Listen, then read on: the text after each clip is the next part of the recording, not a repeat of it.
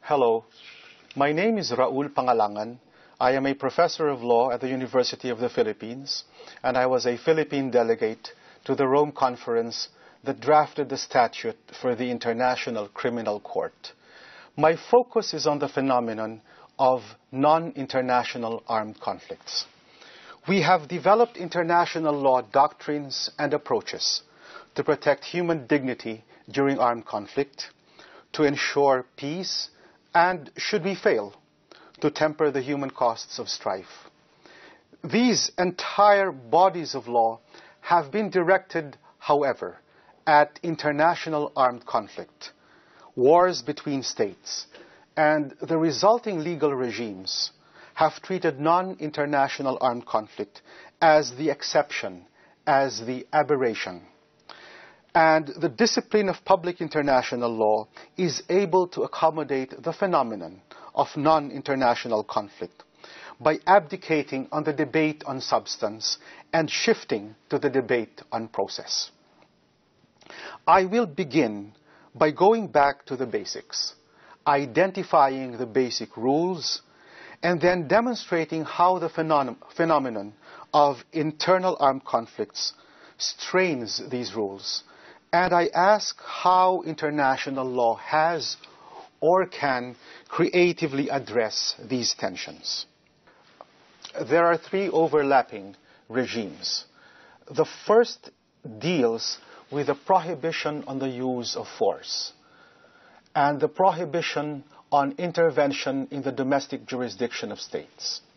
Both rules contained in Article 2, Paragraph 4 and Article 2, Paragraph 7, respectively, of the UN Charter. And it is these rules that provide us the structural scaffolding that divide the phenomena from the international to the non-international and reserves non-international armed conflicts to the regulation solely by the sovereign states and immunizes these states from international regulation. The second is international humanitarian law, which, to its credit, actually comes to terms with the fact that there is such a thing as non-international armed conflicts. And it is, in fact, part of our discussion to ask how IHL was able to achieve that without disturbing, without displacing the rest of the scaffolding of public international law. And the third is international human rights law, which again attempts to regulate aspects of international strife, but this time by shifting to the individual rather than to collectivities or groups.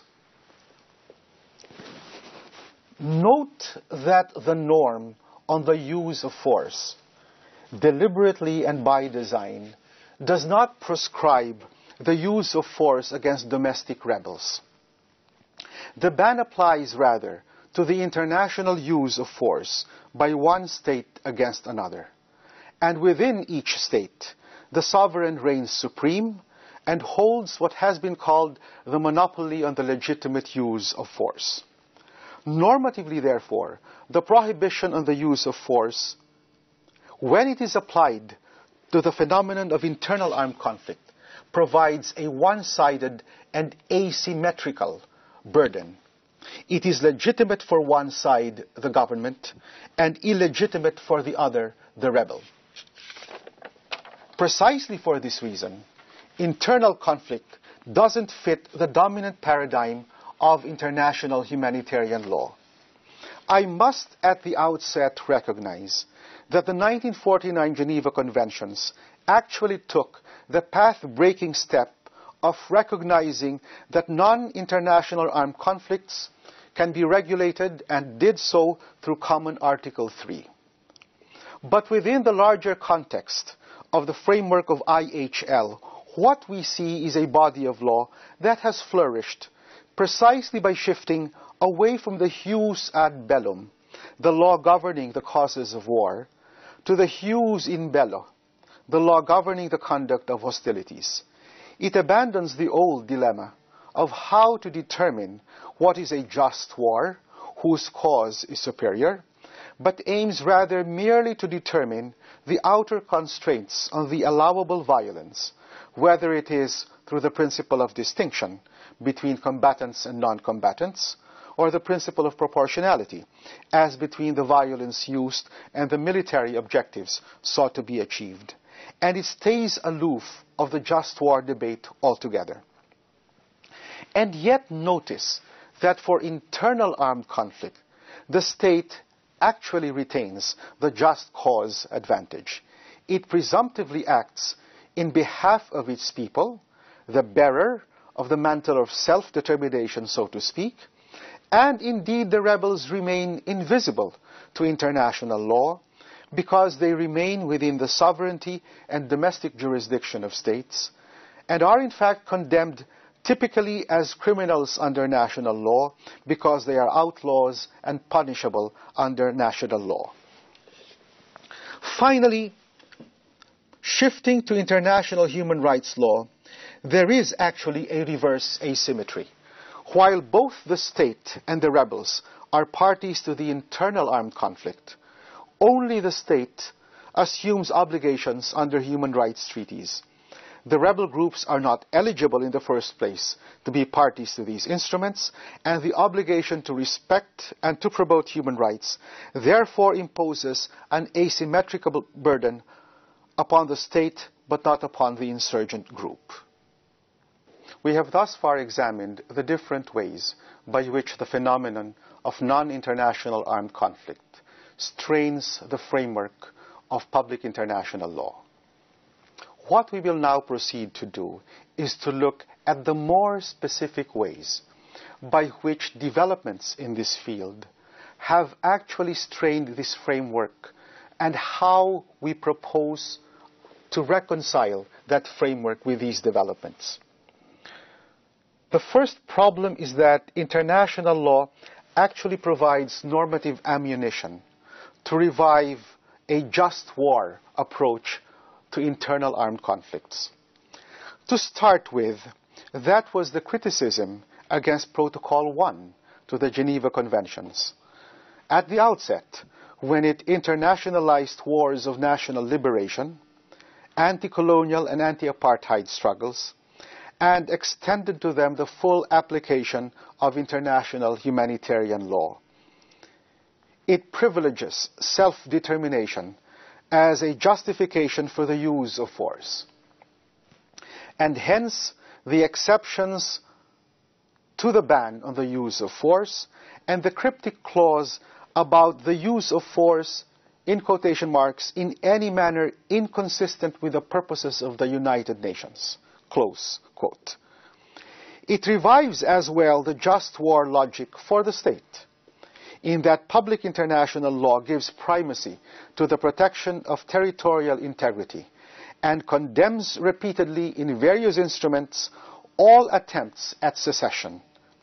PIL, public international law, therefore poses virtually insurmountable odds against any group that aims to secure for itself territory erstwhile belonging to the sovereignty of another.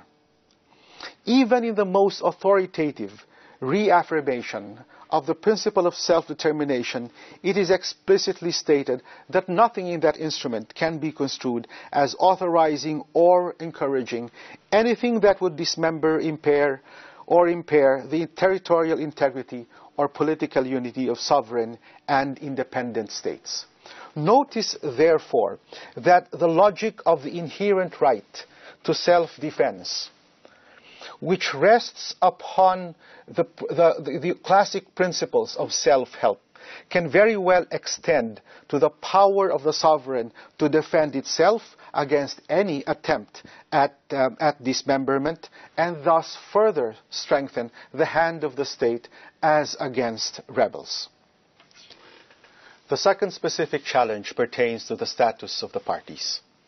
Notice that under human rights law, we encountered the asymmetrical nature of the obligations that devolve upon the state but not upon the rebel group. Humanitarian law actually neutralizes that inequality. it enables a party to be bound by virtue solely of being a party to the armed conflict and indifferent to the question of whether it is a state or a non-state actor. Precisely for that purpose, therefore, the application of international humanitarian law to a non-international armed conflict does not affect the status of the parties. This is formally recognized in the relevant instruments. Common Article 3, for instance, says that nothing in the provisions shall affect the status of the parties to the conflict, and this is formalized even further in Protocol 2 to the Geneva Conventions, which says that nothing in the protocol shall be invoked for the purpose of affecting the sovereignty of the state and the responsibility of the government to maintain or to re-establish itself. This also brings us to the confusion about the status of the belligerent, an excuse used by governments to refuse to extend international humanitarian law to rebels on the assumption that they will thus be deemed to have accepted the legal personality of the rebel group by way of extending to international law the equitable principle of estoppel that we find in municipal law. This confusion should actually be easily avoided by looking at the history of the doctrine. The notion of the belligerent was developed in contrast to the notion of the neutral party to an armed conflict, to a war. And it establishes the immunities of the neutral as between the two belligerent parties. The notion, therefore, was not developed for the purpose of determining which entity, which party should be considered an international person for the purpose of applying international humanitarian law. The third specific challenge pertains to the so-called gap between human rights law and humanitarian law, that twilight zone at which neither body of law is applicable, thus leaving the victims of internal armed conflict bereft of the protection of international law and therefore at the mercy of national law, and that is to say, beyond the reach of international law rules that provide both the legal and rhetorical framework for regulating armed strife and insinuating internal armed strife even more deeply into the normative framework that excludes, vilifies, and criminalizes the rebel. The argument by now is familiar. Human rights law, and to be more specific, in the International Covenant on Civil and Political Rights, contains a derogation clause which allows states to suspend certain human rights under states of emergency, including the rights most threatened in internal armed conflicts: the right against arbitrary arrest and detention, the freedom of movement, and the right to leave and to return to one's own country. On the other hand, when it comes to the question of the status of the parties, recent developments in international law actually provide certain complications. We have encountered the notion of subnational self-determination or internal self-determination. We have also seen the protection of the human rights of non-state actors, be they ethnic minorities under civil and political rights, or of indigenous peoples under separate conventions. And it is the emergence of non-state actors that enable groups, eventually rebel groups, to assert separate claims under international law, under a different rubric, under a different personality. The third specific challenge posed by non-international armed conflicts arises from the so-called gap, the gap at which neither human rights law nor humanitarian law will apply, leaving the victims of internal armed conflict bereft of the protection of international law, totally at the mercy of national law, and in fact insinuated even more deeply into a normative framework in national law that excludes, vilifies, and criminalizes the rebel. The argument by now is familiar. Human rights law, to be more specific, the International Covenant on Civil and Political Rights, contains a derogation clause which allows states to suspend certain human rights under states of emergency. On the other hand, international humanitarian law is triggered off only when an armed conflict exists, and not, for instance, to use the language of Protocol 2, in cases of mere internal disturbances and tensions, such as riots, isolated and sporadic acts of violence. This is more than just a question of what specific rights are at stake in the derogation clause. It is more a question of, at any stage, enabling an international authority to enforce the accountability of a state. In other words, in that gap, the state is therefore, the sovereign state is therefore completely at liberty to deal with the rebels solely under national law without being answerable to any larger international authority.